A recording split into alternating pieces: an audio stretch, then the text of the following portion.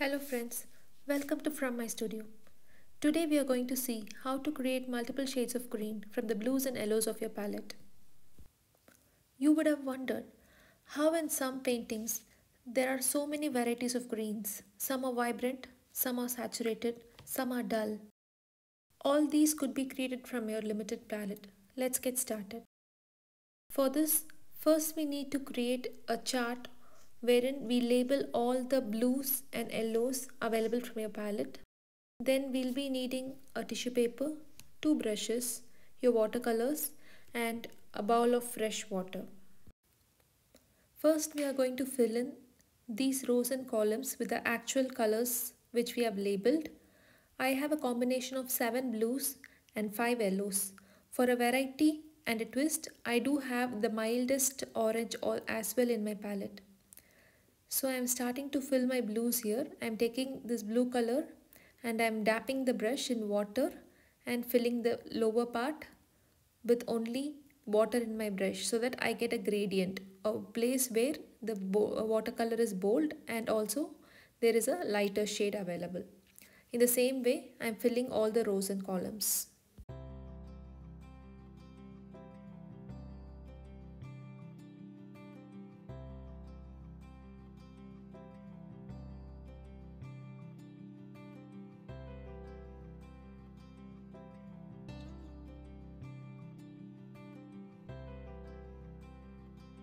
Next, I am going to show you how I am going to mix these colors.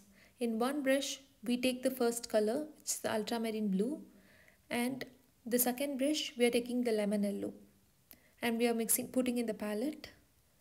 Then, with the brush with yellow paint, I am going to mix the blue color on my palette. Similarly, with the brush with the blue paint, I am going to mix the yellow paint on my palette. Always there will be more paint on the brush than on the palette. So whichever color is there on the brush will be a dominant color. So one shade will have more blue and the other shade will have more yellow. See, the first shade is having more yellow and the second shade is having more blue. So with one color combination, you can create two different shades of green. If this method is confusing, you can deliberately add more yellow and to one combo and more blue to the other combo to get two different shades. In this same technique in the same method, I am going to fill rest of all the columns.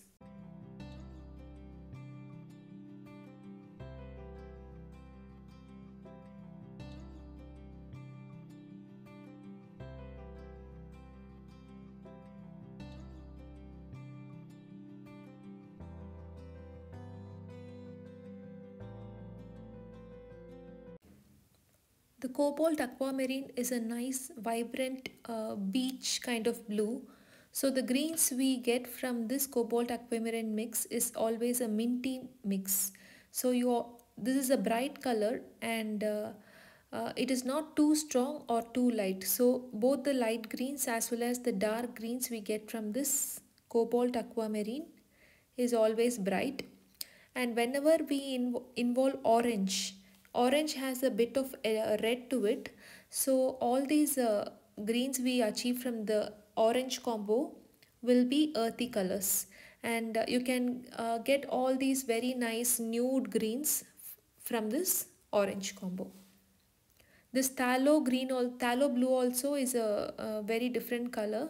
So you can see the difference between the greens when from using cobalt, aquamarine and tallow.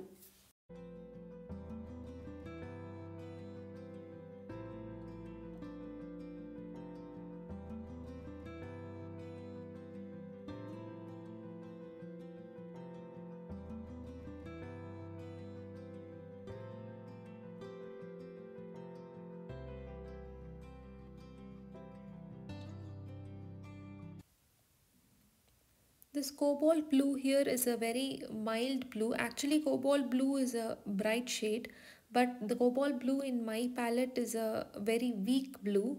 So if you see all the greens we get from more yellow combo is a little bright, and all the greens we get from a more blue combo is very dull because the cobalt blue is a very light blue in my palette.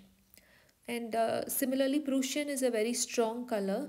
So all these greens you get is kind of a very dark green, somewhere Iridian green, and emerald green. So all these bright greens you get from Prussian. From Prussian 1 and Prussian 2, with eyesight, you may think both are similar colors, but when I mixed the greens, I could see a difference between the Prussian 1 and Prussian 2. So, to the human eye, maybe we cannot feel a difference in blues, but we can always see a difference in greens.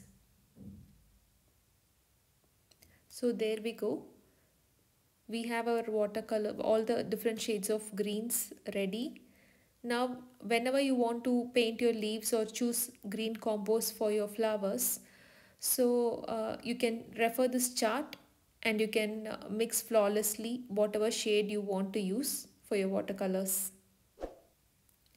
So enjoy watercoloring. I'll meet you in another video. Thank you.